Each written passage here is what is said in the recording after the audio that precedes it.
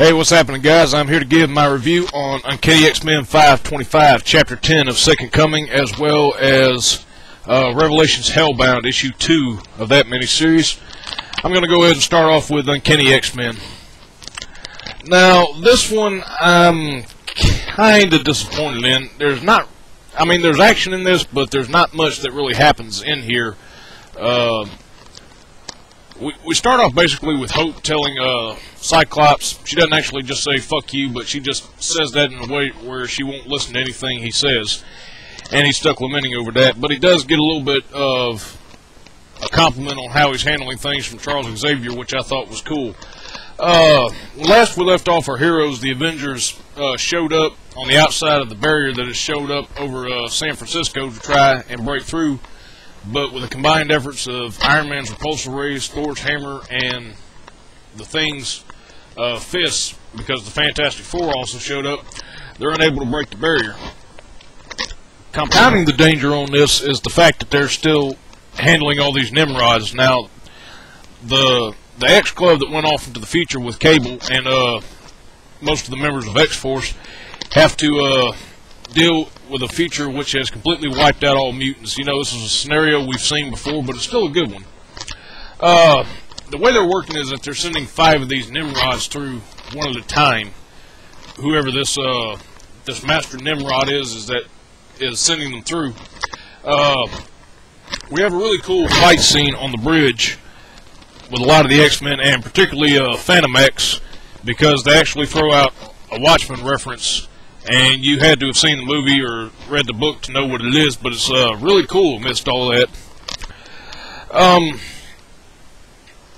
And we kind of get that the sense that Cable has accepted that this is a suicide mission. He's known for quite some time that he may eventually die facing the girl, and I don't know if this is going to happen or not in the upcoming issues, but I'm actually cool with the guy for making peace for that fact.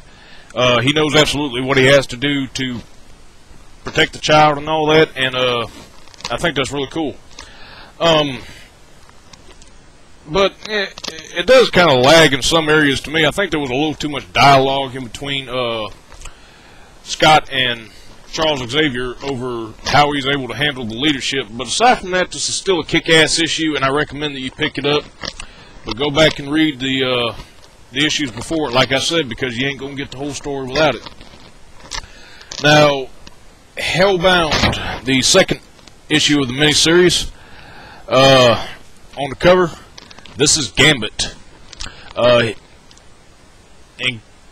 for those of you who read the first issue, Gambit kind of slipped out of the shadows of Limbo while the team was down there, and he's shown back up as Death. I'm not exactly sure how he was possessed by this. I know this was I'm not exactly sure if it was a form that he assumed a long time ago or what, but this image and what he does to the characters in there looks really cool. There's a scene in there where he's confronted by all these demons after he's been taken over, and he just goes and kills one and says, only the weak will fall in limbo, and it takes the strong in order to survive. Anybody else object to that?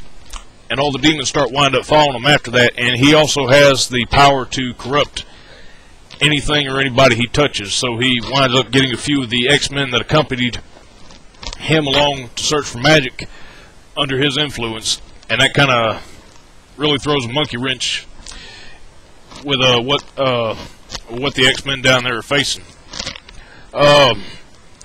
We also have kind of a Faustian bargain that's struck at the end of this in between Magic and the Sodorath, one of the demon lords in Limbo, and it's a really kick-ass issue.